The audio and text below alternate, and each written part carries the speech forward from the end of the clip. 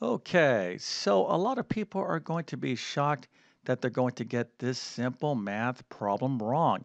Now, if you actually understand basic math, this should be a pretty easy problem to solve without using a calculator. So let's take a look at the question. We have 10 squared divided by 5 times 2. Now, we do have a multiple choice question here, and let's take a look at our answers. So A is 1, B is 10, C is 20, and D is 40. All right, so once again, no calculators, but if you think you know the answer, put that into the comment section. I'm going to show you the correct solution in just 1 second. Then, of course, I'm going to solve this problem step by step. But before we get started, let me quickly tell you who I am. My name is John, and I have been teaching middle and high school math for decades. And if you need help learning math, come on over to my site, tcmathacademy.com. You can find a link to that in the description below. And if this video helps you out, make sure to like and subscribe, as that definitely helps me out. All right, so one more time, here is our problem. Seems very easy, but why are a lot of people going to get this wrong? So we have 10 squared divided by 5 times 2, and the correct answer is what? Well, here are two answers, or I would say these are probably the two most common answers. So if you put B down as your answer, unfortunately, that is incorrect. The right answer is 40. All right, so if you got this right, well, you definitely got a happy face and an A plus. And don't despair if you got this wrong. This is a very easy mistake to correct, but it's a very common misunderstanding when it comes to basic math. And let's see what I'm talking about right now. Okay, so why would someone get this simple math problem wrong? Now, again, we are not using our calculators here, and I would probably say that most of the reasons why people got this wrong fall under two groups. So, if you don't know how to divide, multiply, add, and subtract, and take powers of numbers, of course, you're not going to be able to do this problem, right? So, I'm assuming most of you out there understand these basic arithmetic operations. So, what is the other reason? Well, the other reason is the order in which you do this problem. And this is where probably 99% of the people that got this wrong confused a step. All right. So this is really, or this video is really about taking the correct order. Again, I'm going to assume you understand basic arithmetic and you can add, subtract, multiply, and divide basic numbers. So let's take a look at an example of how to do this problem wrong. So maybe we're looking at the problem or saying, you know what, I feel like doing this multiplication first. So 5 times 2 is 10. So that would give me 10 squared divided by 10. So maybe we want to do division next. So we're like, I don't know, I'll do 10 divided by 10. That is 1. So maybe this is now 1 squared, which is 1 times 1 or 1. Now, 1 is the wrong answer, but it is a value that we can generate if we take the wrong steps. So the real secret or key to solving this problem is knowing the specific correct steps to do this problem, and that is called the order of operations. So in mathematics, things like addition, subtraction, multiplication, division, and powers, these things are called mathematical operations, and we need to know the specific order to do these operations. All right, so that brings us to this lovely acronym right here called PEMDAS. So this is basically the secret to remembering the order of operations. Matter of fact, this is a checklist that goes from left to right. I'm going to explain this in just 1 second, but first I'm going to give you a lovely memory device here, a little saying that goes along with this PEMDAS, and that is, please excuse my dear Aunt Sally.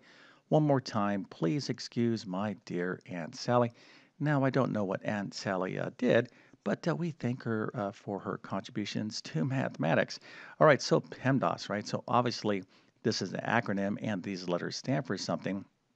But really, this is a checklist, and it's going to go from left to right. All right, so let me go ahead and explain this right now. So P is the first thing that we're going to do, and P stands for parentheses. But really, we're talking about grouping symbols. So anytime in math, if I have 1 times 3 divided by 7, let me write that a little bit better here. I can group numbers in different ways, right? And the way to do that is to use a grouping symbol or grouping symbols like parentheses. So I can put parentheses around these numbers, or maybe I could put parentheses around these numbers here. But a grouping symbol in math are parentheses, brackets like this, or squiggly brackets. So anytime you see parentheses or grouping symbols in a math problem, this is where you're going to start. And if there are more than one set of parentheses, let's say you have parentheses inside of something with brackets, right? So you're always going to start from the innermost grouping symbols and work your way out.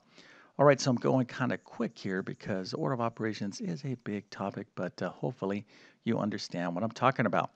All right, so if your math problem has any grouping symbols, this is where you're going to start. Now, if it doesn't, you're just going to move on to the next thing, which is E. All right, now E stands for exponents, but really you can think of this as powers. So something like 2 to the third power. So if I have 2 to the third power, this 3 up here is called the exponent, right? So that's what that E stands for. This 2 is called the base, and 2 to the third power means take 2 and multiply it by itself 3 times. All right, so again, not every math problem is going to have parentheses, grouping symbols, or powers, but if it does, you're going to have to do it in this order. All right, so the next thing is M, D, A, and S. So let me tell you what these letters stand for. So M stands for multiplication, D stands for division, A stands for addition, and S stands for subtraction. Now, a lot of people are going to be all right, Mr. YouTube Math Man, I know what comes next. We're going to do multiplication, and then after all multiplication's done, we're going to move on to division, and then addition and subtraction.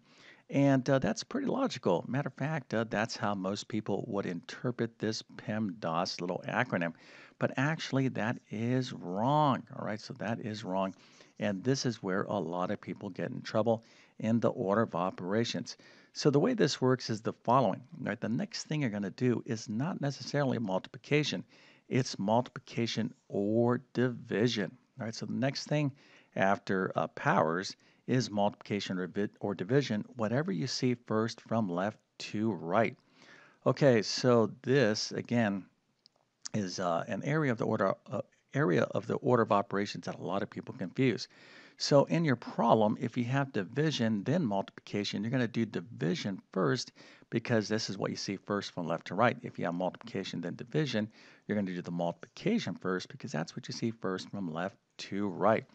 All right, so once all multiplication and division is done, you'll move on, to any addition and subtraction, and you'll do this the same way, whatever you see first from left to right.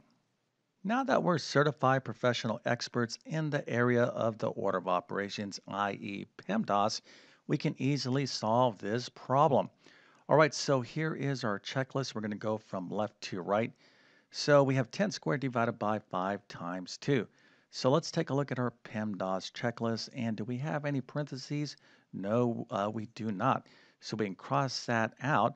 And let's move on to the next thing. Do we have any powers? Yes, we do, right? So E stands for exponents. And this 2 right here is an exponent. So this is the first thing that we need to do. So 10 squared is our step number 1. So 10 squared means take 10 and multiply it by itself. So 10 times 10, of course, is 100. Now, when you're doing a math problem, you just want to take things one step at a time. So let's just write the result of 10 squared. So this is going to be 100 divided by 5 times 2. All right, so here is our problem. And now we're going to go back to our PEMDAS checklist. All right, so were there any parentheses? No. Did we take care of all the powers? Yes, we did. So do we have any multiplication and division? Yes, we do. So we have division and multiplication. So the question is, what do we see first from left to right? So here is the left side, here is the right side.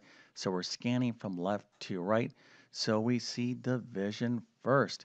All right, so now we have to take 100 and divide it by 5. This is the correct order. And a lot of people, if they weren't familiar with this PEMDAS or how to interpret the M and D would say, you know what, I'm going to do multiplication next because that's what comes first in PEMDAS, right? So this is very easy to confuse. So someone could go, well, I'll do 5 times 2, which of course is 10, and then you'll have 100 divided by 10, and that'll give us the wrong answer, i.e. 10. So we have to do the division first. All right, so 100 divided by 5 is what? Well, that's simple arithmetic. That's 20. And then, of course, the last thing to do is this remaining multiplication. So 20 times 2 is 40. All right, so that is the correct answer. So how did you do? Well, hopefully you got this right, but definitely don't feel bad about getting this wrong. Matter of fact, I would feel pretty good about getting this wrong because this is a very common error.